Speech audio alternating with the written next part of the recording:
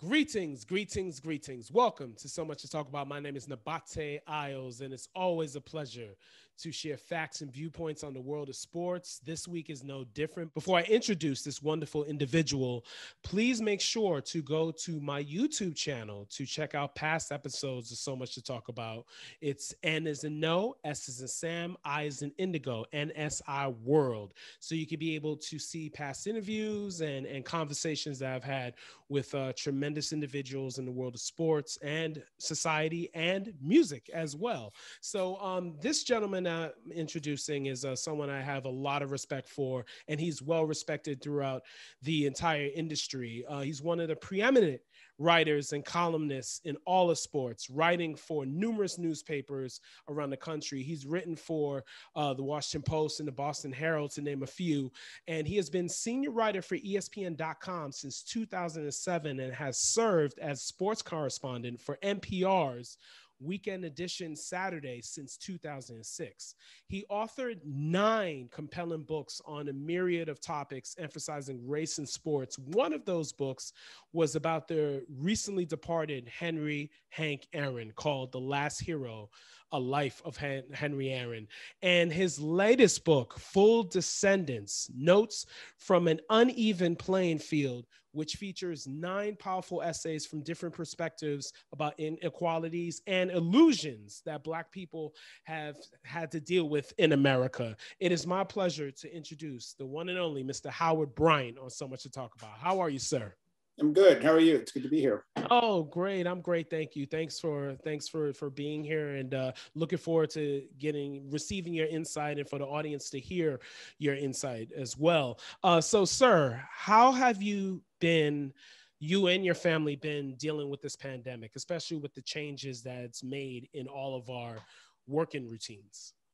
Well, I think that, like this for everybody, it's been extremely difficult, especially, obviously you feel very badly for the kids who haven't had a high school experience or haven't had the type of college experience that you expect when you enter, university. And it's been devastating for a lot of folks. I think that, for me personally, it's no worse than it's been for anybody else. Obviously, you feel, a great deal of respect and compassion for people, all of us who have lost people over the past year.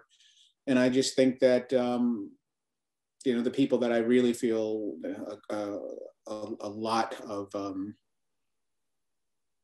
compassion and sympathy for, the kids who haven't had the experiences that this is supposed to be their prime years. And then also those of us who have lost people but didn't get a chance to say goodbye properly because of COVID protocols and being unable to hold mass gatherings, funerals, etc. So it's been difficult for everybody. Wow, that definitely has been, for sure. And I'm glad that you're safe, though. You and your family are safe and everything overall. And it's something that now, hopefully, there'll be a new horizon coming up within the next 6 months to a year, for sure. So, but wow. So Howard, I wanted to get into, of course, we had the murder of Daunte Wright in Minnesota, and it happened basically 11 months after the murder of George Floyd. And what's been really interesting throughout this pandemic, like a lot of athletes have really been speaking out more and more now, but basically over the past a decade or so, but now it's really been evident with what's been going on. So talk about how athletes can be able to make that change, not just by speaking, but what actions can they take in facilitating that change with their power? I think that one of the biggest things that the athletes have had to deal with is I think what maybe the best way to say it is, I think that the players simply haven't, they have an enormous amount of power. They've always had an enormous amount of power in terms of their visibility. And you hear them talk about it all the time, about their platform. But I think that the area where you recognize, or where they recognize, that they had to find ways to be more impactful and to do more is after last year, after George Floyd and Breonna Taylor and Jacob Blake and the other things that were happening. I think that they reached a point where they couldn't see a pathway for themselves as being impactful. And for all the different talk about being involved and all the different talk about using your platform, all this stuff keeps happening. And I think that last year, we saw them take another step when Naomi Osaka chose not to play at the Western and Southern Open last year. And then the Milwaukee Bucks and the Orlando Magic didn't play. And then the Brewers didn't play. And so you saw something that you hadn't seen before in the history of the modern game, where you had essentially a coordinated walkout on the part of the players. And so that was one step that created a demarcating line. Because remember, 6 years earlier, the players had an opportunity to do the same thing over Donald Sterling. And the players threatened to walk out, but they didn't. They trusted Adam Silver. They trusted the establishment. They trusted everyone to do the right thing. In the NBA, they got Donald Sterling out of there, and it prevented essentially a boycotting of playoff games. This time around, they decided not to play, that there was no negotiation here. Obviously, the negotiation took place after, where President Obama urged the players to go back to work. And when that happened, I had said to myself that we're going to find out now. We're going to find out the limits of what player power can be. We're going to find out how the athletes respond to societal questions that are demonstrably larger than they are. What will they do? We've seen the players act as though, they can use their millions and make a phone call to some congressman and get a photo op and to get attention. But now what? Then what? And now you have the election take place. You have January 6th happen. And now we're here again at this same spot. We're at this spot, whether we're talking about the voter suppression laws in Georgia. We're here in this spot now after Daunte Wright. And it's going to be a real challenge for the players, because they're finding out that level of hopelessness that the rest of us feel, that you can't just go and change things, even if you are LeBron James, that there's always going to be a reaction to what you do. You go down there and the Atlanta Dream goes out there and they get Kelly Loeffler booted out of ownership. She loses the election. LeBron James and his group is getting all kinds of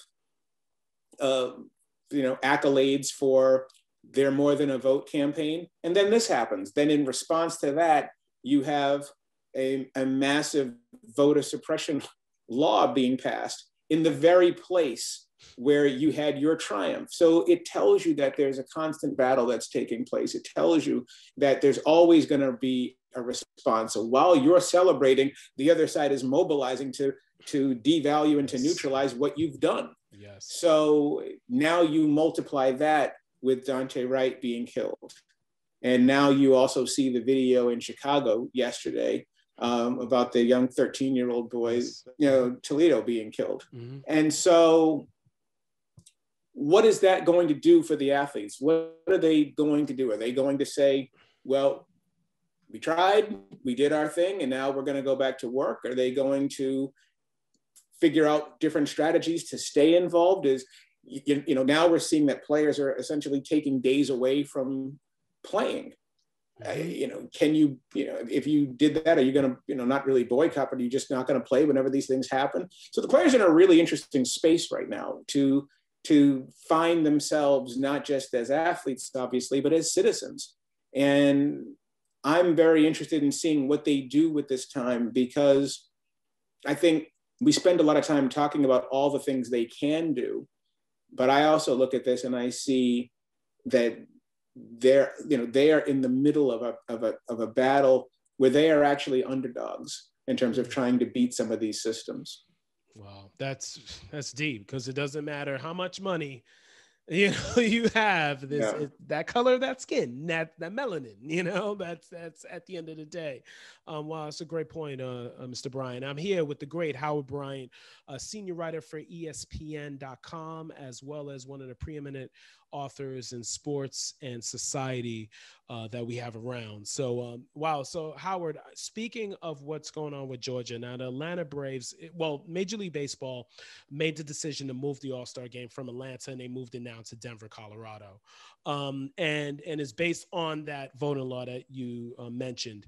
But the Braves organization seems like they're not condemning the law, and also Mr. Hank Aaron was a stature and a fixture for that entire organization, but they're not really saying anything. And Brian Snitker, the manager, was a mentee of Mr. Hank Aaron and has not said anything about what's going on. So what is your take on that, about how the Braves and Snitker have handled this law and everything, and are disappointed with Major League Baseball moving the All-Star game? What are they supposed to do? I mean, this is what I'm talking about, right? Mm-hmm. You look at what the problem that we have with these conversations mm-hmm. is the idea. And I really dislike this. It really does bother me, because I think it's incongruous. I think it is, it really does not square with the realities of what we're faced with. And that is, why are we assuming that these sports leagues and these organizations are on the part of the solution, that they're on the side of good, that they are somehow some sort of moral authority? They're not. The Atlanta Braves could have said something in the run-up to this law. They never said anything. So why would they say something now? Why are we expecting them to somehow share the same values that we share? And I think this is something that the reason why I say it bothers me is because this is fantasy. This is the fact that we want sports to be on our side. We want sports to support us. Sports are just businesses, just another business. I mean, it may be your entertainment. You may really enjoy it, and you may have a picture of Dominique Wilkins on your wall, but these are just businesses. And as businesses, they are making decisions that are rooted in what they feel is best for their individual circumstance. So one of the reasons why I was talking about this law, SB 202 in Georgia, is to say, okay, even if the game is changed and it's moved over to Colorado and it's going to Denver, do not assume that the Atlanta Braves or Major League Baseball are somehow allies in the fight against voter suppression, because they're not. Mm-hmm. I don't hear anybody at Major League Baseball saying we're committed to we're committed to the repeal of this law. They haven't said that. They haven't said that we've vetted other states and we don't want this to happen in other states. They haven't said anything like that. What they did was they realized that having this event in Cobb County at this moment was bad for them. And that just happened to align with what we believed was doing the right thing. But let's not assume that Major League Baseball is some ally in the values of anti-voter suppression laws, because they're not. They have suggested that they are disappointed in anything that curtails the American right to vote, but they're not doing anything about it. Mm-hmm. They made a business decision that was good for them, which is good, which is progress, which is something that you should do. However, let's also not forget that the National Football League made a decision that they felt was good for them in banning Colin Kaepernick, because criticizing, or the idea of criticizing the flag, was unpopular. So it's two sides of the same coin. This side just happened to flip in the direction of people who think they're on the side of justice. But 5 years ago, when the NFL decided not to deal with Colin Kaepernick, they were making the same calculation. This is unpopular. It's bad for us. We need to get out of this. We need to not be associated with this. And so they sacrificed their values because they didn't want to be on the side of the unpopular, even though the unpopular was actually the moral. It was the moral position to take.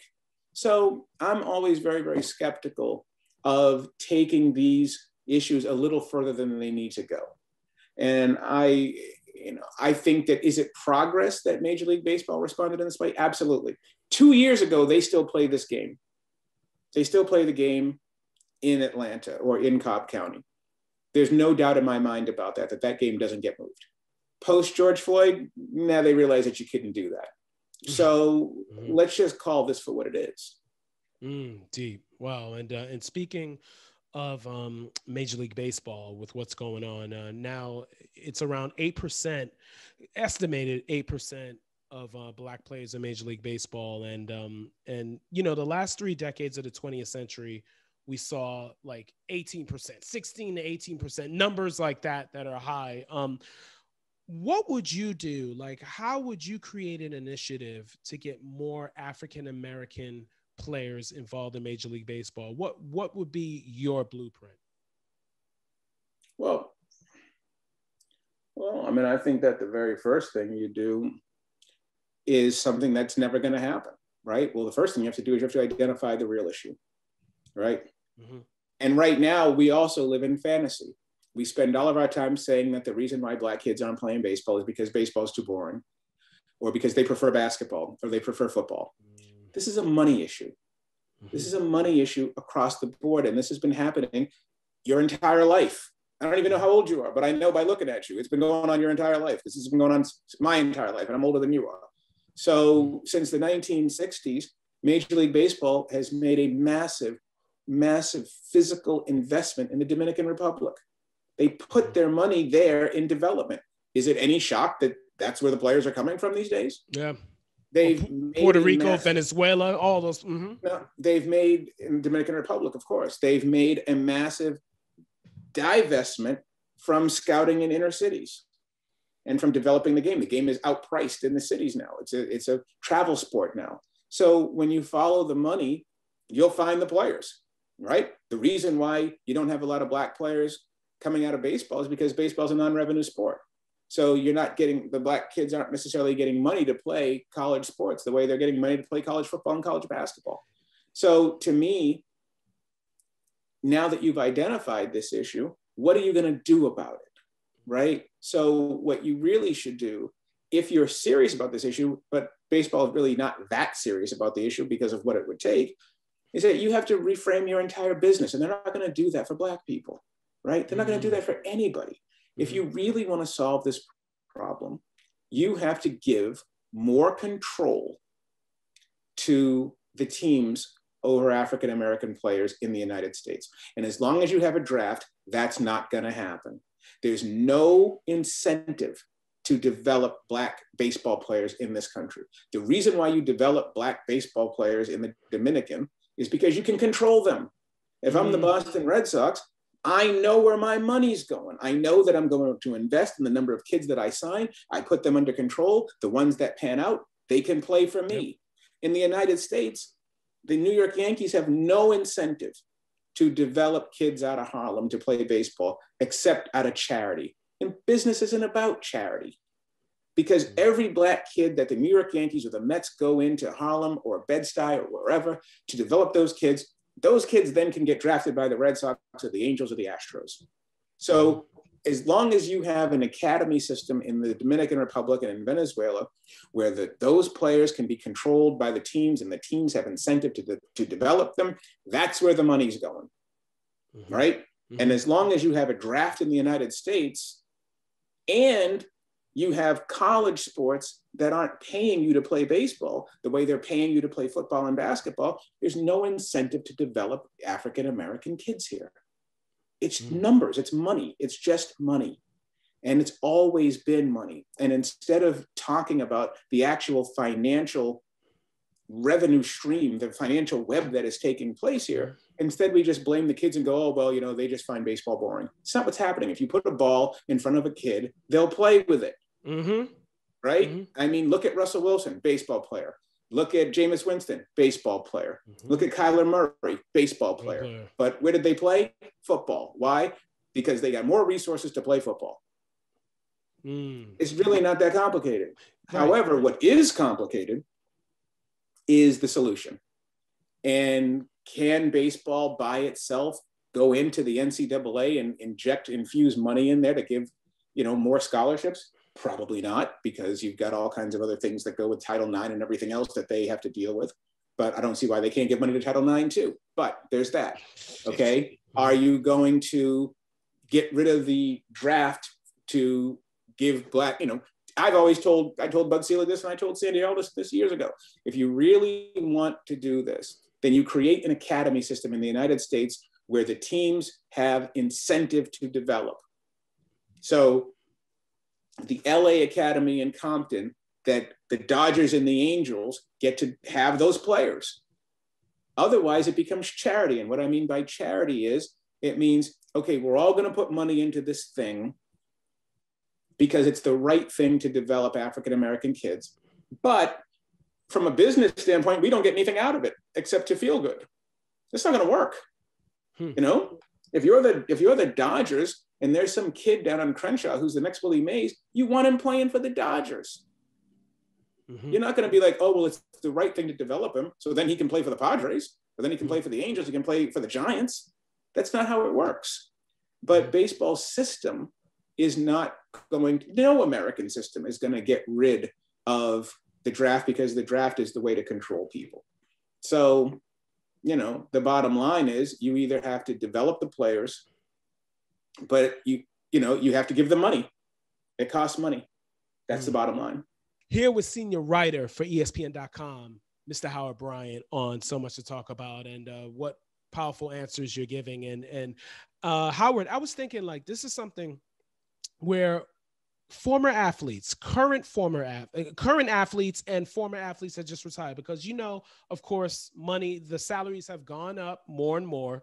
But can't former athletes be able to combine their resources, in a situation to get more baseball academies so they can be able to groom kids themselves to give them an opportunity? And also, can former athletes do the same when it comes to building institutions, not just schools for education, but financial literacy and things like that, and community and history? Like, can this be done? And do you see it being done in the next 15 to 20 years as our athletes begin to become more and more closer to being billionaires? No, I don't. And I'll tell you why. But I think that the mistake that we make when we're talking about athletes and wealth is not to compare. You cannot compare the player to you. Compared to us, LeBron James has a lot of money. How much money does LeBron James have compared to Jerry Jones? LeBron James isn't even worth $1 billion.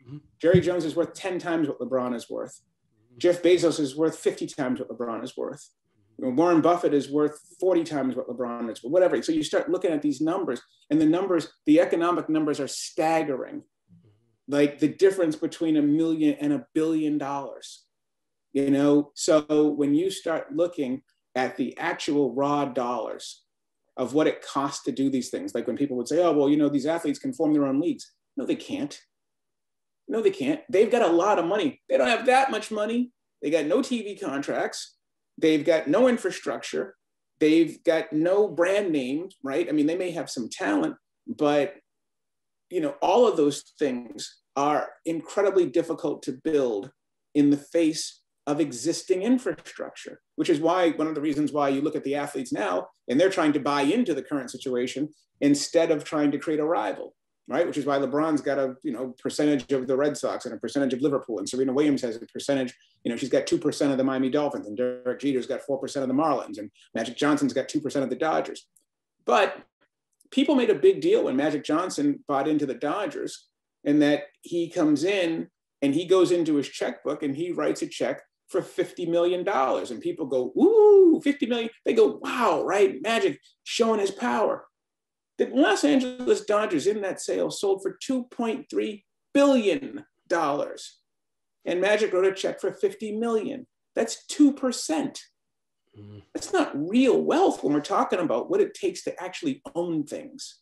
So to me, the real conversation to be had is to still recognize that despite their hundreds of millions of dollars, the players are at a massive disadvantageous position against real billionaires. I mean, you take Oprah Winfrey is the richest Black person in this country. right? Or Mm-hmm. her or Robert Smith, they go back and forth. I think Robert Right. Smith is probably richer. I think he's at 6 billion, and Oprah's around 3 or 4, Mm-hmm. right? So either way, they're like the 2 richest Black people. Those 2 Black people combined are like 30 times or 40 times poorer than Mackenzie Bezos, and she got her money from getting divorced. Yeah. So like when we're really talking about raw dollars here, it's important to put it in perspective. So yeah, Carmelo Anthony's got a ton of money. He's got nothing compared to the people who actually own these teams and what it actually costs to buy into these teams. So to me, the real issue isn't asking the players to put in their personal resources. The real issue is trying to figure out a strategy to either feel more invested in this or to find a way to divest completely from it, right? Because I feel like, I feel like money is the one thing that we know that sports will give the players. I mean, they'll pay you, but how much control are you actually going to get? Very little. How much power are you actually going to have? Very little. And so at the end of the day, as romantic as it sounds, because the players have all these resources, their resources pale in comparison to the actual machine that they are part of. And it's just, I mean, just look at the raw numbers of it. Yeah. Wow. And Howard, 2 more questions for you. Wow, just powerful information, powerful perspective that you're providing. Mr. Hank Aaron, one of my all-time favorite individuals, and someone that you brilliantly wrote about in his biography, and it's called The Last Hero: A Life of Henry Aaron. What was one fact that you learned that truly was like, wow, this is fascinating, that surprised you in your research on his life? No, there are too many to count. I mean, obviously his life was enormous. And I think that, and it's a huge loss, it will always be a huge loss. I think that when I think about Henry, I mean, it depends. I mean, if you talk about him as a player, I mean, there are just, once again, so many different things. As a player, people love the stat that if he never hit a single home run, he would still have 3,000 hits. That's an amazing statistic. I think it's an amazing statistic with Henry that, you know, when he first came into the big leagues, he wanted to be the all-time leader in hits in the National League, 3,360. That was the, 3,630. That was the record that he was, you know, that he wanted to break. And then in mid-career, Stan Musial. Yeah, it was Stan Musial's record. And midway through his career, he pivots and goes after Babe Ruth's all-time home run record. And I just think how good you have to be, you know, to choose which record you're going to pursue. That's an enormous amount of talent. Obviously. And the total bases. Oh my goodness. And everything, exactly. Yeah. He's a machine. His ability to play that game was just staggering. His ability to do the things that he did. I feel like off of the field, obviously, you know, just an enormous figure. I think that even just from a business standpoint, the fact that he was he owned the first BMW dealership and the first one for an African American in this country. The fact that he, you know, really was a person of just enormous value. I just love Henry's values, and really a good person. And there just really aren't that many good people out there where you just look at them and they walk the walk. And I know it's a bit of a vague answer, but there's just too many to count with him. I think one thing that I really enjoyed about Henry as well was the fact that here's a man who you look at when he went to Eau Claire, Wisconsin as a 17-year-old, 18-year-old, he'd never had a full conversation with a white person before because of how deep the segregation was. They weren't supposed to speak to each other. So that people don't realize what that actual life was like. And they don't realize the depths of what segregation did to people. And the fact that his talent alone placed him in this world of navigation and essentially created a new life for him is really stunning. Oh, absolutely. And last question for you, sir. Thank you for your time on being on So Much to Talk About. It's my Uh, pleasure. yes, sir. Now, the most unpredictable, memorable sports event that you've covered in your vast career? Like, what's that one event that you still like, it brings a smile to your face, or you're just like in amazement, like, I can't believe I just saw that. I can't Yeah, believe I saw that. yeah, there are a lot. I still probably go back to probably the 2003 ALCS Red Sox Yankees, the Aaron Boone game. That whole series was phenomenal. That game was unbelievable. I would say that Red Sox Yankees,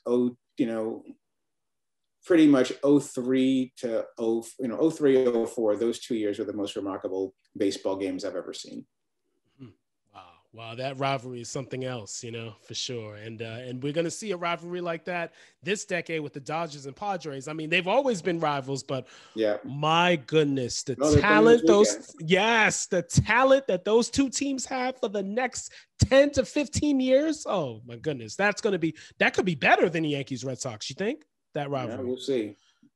Let's see when they deal the cards. Yes, indeed. Wow. Well, Mr. Howard Bryant, such an honor and a privilege to have you on So Much to Talk About. I appreciate your time, sir. Thank you. Thank you. It's my pleasure. All right. Thank you all for watching So Much to Talk About. Be safe, be well, and remember to treat each other with respect and kindness. Take care, everybody. God bless. Bye-bye.